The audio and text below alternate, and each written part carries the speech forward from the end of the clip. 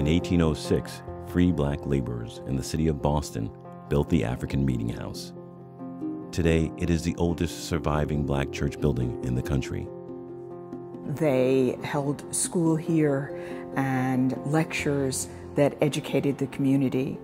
We do all of those things with an eye toward the past so that we might learn those lessons and deal with the issues that confront society today.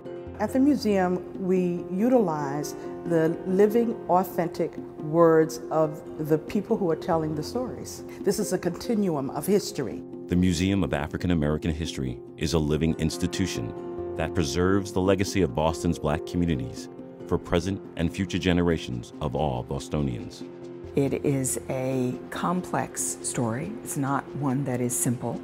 Freedom does not come simply by an act of presidential proclamations, but it comes over time.